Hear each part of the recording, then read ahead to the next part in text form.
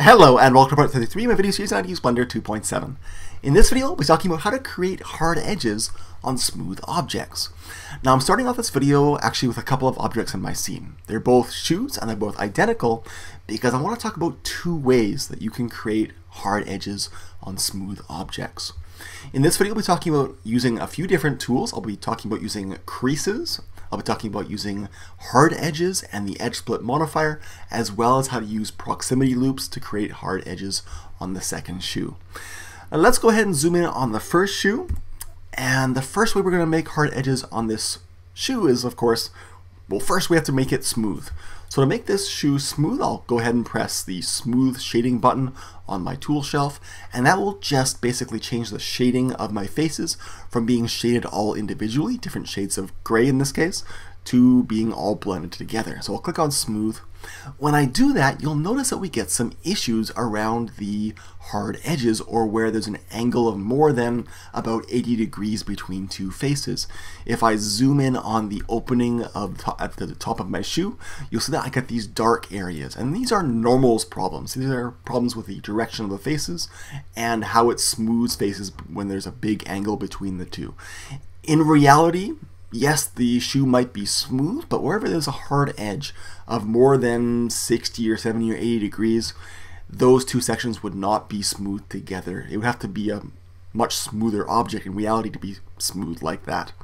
The same thing is true at the bottom of the shoe. We get normals issues, this dark or light shading depending on where you look, and so that's a problem. How we can solve that though, a little bit at least, is by making the object actually smooth. If I go over to my properties window and go to the wrench modifiers tab, we're going to add the subdivision surface modifier, which will actually make the mesh smooth. So we'll click on the subsurf modifier, it adds itself to the mesh, and I'll turn the number of subdivisions up to 2. And this of course makes the whole mesh very smooth.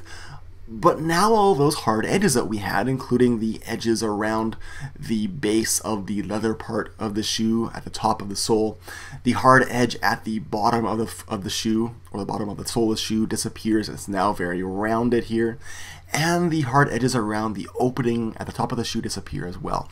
I want to get those back. So what I'll do is I'll press tab to go into edit mode. And the first thing I'll do is I'll mark some of these edges as creases.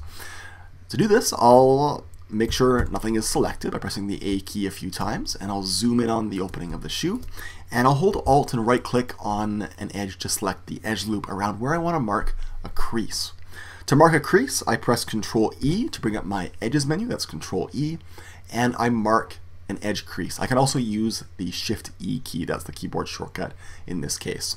So I'll press Shift E, and when you do that, you have to pull away from the selection or move in towards the selection to mark the crease or to turn off the crease. You'll notice that when I pull out and in, you'll notice that it's making the edge actually change shape, or at least shading.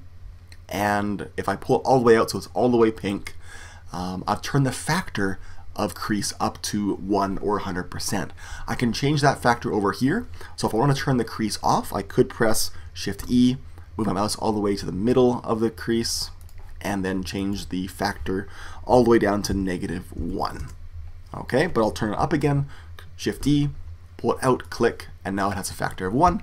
It is a crease. If I press tab to go back into object mode, you notice that the edge did get harder, but we still have these normals issues. Okay, we're going to talk about that in a minute, but let's go ahead and mark all of the edges that we want as creases. So I'll press tab to go back into edit mode, select this edge, Shift E, pull out, click, go down to the next one, hold Alt and right click, Shift E, pull out to make it a crease. In this case you can see it is quite dramatic. I'll undo that and do it again, Shift E, pull out, and it actually does change the shape of the mesh, and that's a great thing. We get our crease back. The last one I'll do is I'll hold Alt and right click and then Shift and Alt and right click and get the entire bottom edge of my shoe, and I'll press Shift E and pull out, and again you can see it deforming the mesh back to the original hard edges, and that's great. When I press tab though, you'll see that I still have those really ugly normals issues, and yes, that does render out. Even if you have a material, it will show up. It's something that you don't want to have on your final mesh. How do you solve that? Well, it's actually a two-step process. First, I need to mark those same edges with a second tag. I need to mark it not only as a crease, but as a hard edge. And the reason I have to do that is because we're going to be using a modifier called the edge split modifier to actually split the mesh sort of virtually using a modifier wherever we mark those hard edges. So to do this, I'm going to press Tab to go back into edit mode, and I'm actually going to hide these pink lines because they actually cover up hard edges. So what I'll do is I'll go over here to my properties panel with this little plus, or you can press the N key to bring it up.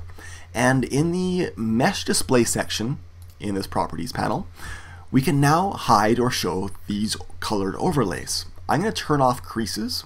I don't want to see them anymore because they cover up sharp edges. And I'm going to mark the same edges that I have as creases as hard edges. To do that, I'll press A few times to deselect everything, Alt right click on the same edges, and Control E from my edges menu, and mark these ones as sharp.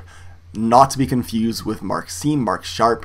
The color of the sharp edges is this sort of turquoise color. Mark sharp does not have a factor, it's just either on or off. So we'll quickly go around, Alt right click, Control E, mark sharp. Same thing down here, Alt right click, Control E, mark sharp. And again down here, Alt right click, and then I have to go around because this one has corners. And Control E, mark sharp. Now that I've marked those edges as sharp and as creases, and I can hide sharp and I can show creases if you don't believe me, but if you have them both turned on, you only see the creases, unfortunately. And I'll press Tab to go back into object mode.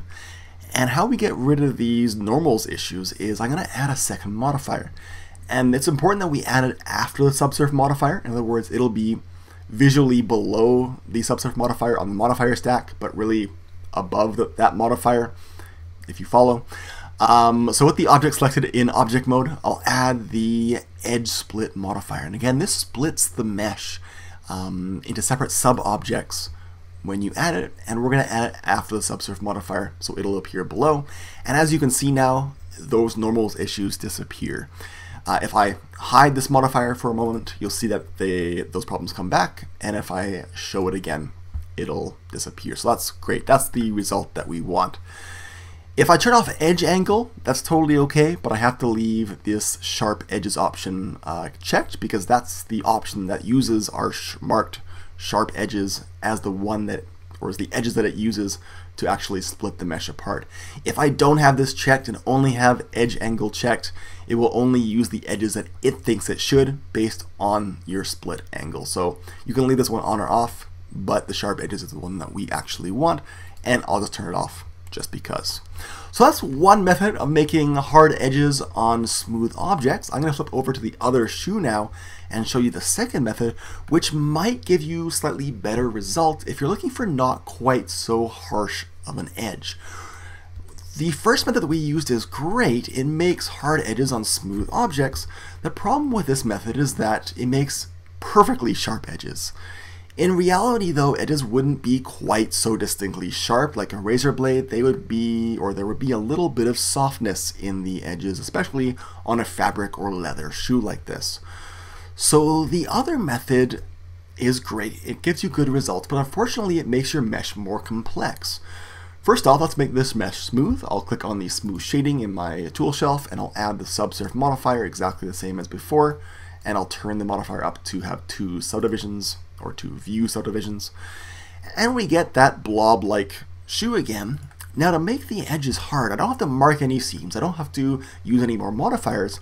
All I have to do is add more edges. When you're using the subsurf modifier, when you have two edges that are close together, it makes a sharp edge. Well, in this case, we're going to make proximity edges around all of the edges that we want to be sharp. In fact, we're going to make two extra edges around all of the edge loops that we want to be sharp. So I'll press Control R to do a loop cut in this case, and I'll click and I'll slide the loop cut all the way down almost until the one that I want to make sharp. And if I press Tab, it makes that edge almost sharp.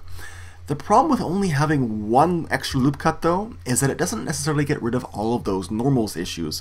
Right now it's sort of hard to see, but what I need to do here is make a loop cut or an extra edge above and below or on both sides of the original edge. So what I'll do is I'll press Control R and then When I get the right edge, I'll click and slide it up and then click again. So now I really have 3 edges where there was just one before, new one on both sides. If I press tab to go back into object mode, you'll see that I have a hard edge, but it's not perfectly hard, and that's probably what I want. I'll continue with this. You'll see that right now I still have some normals issues around the rounded part of the bottom part of the shoe. So what I'll do is I'll press tab, I'll do a Control R on the bottom of the sole of the shoe, click, pull this down to right about there. Great. For the bottom of the shoe, I can't do a loop cut. That won't work, so I'll press escape. I have to inset all the faces on the bottom of the shoe. I'm just going to go ahead and press C to do a circle select. When you press C, you get to actually just paint a selection, and you have to press enter to make it permanent. And now I'll press I to make it inset, and I'll pull it in a little bit to right about there. Now I have 3 edges where there was just one, and I have a hard edge. And I'll do the same thing very quickly around the opening at the top of the shoe. Control R, click, click, Control R, click, click, Control R again, click right there. And on the inside of the shoe, Control R, click, and right there. Alright, so that's 2 ways of making hard edges on smooth objects. That's going to be it for this video. Thanks for watching, and I'll see you next time.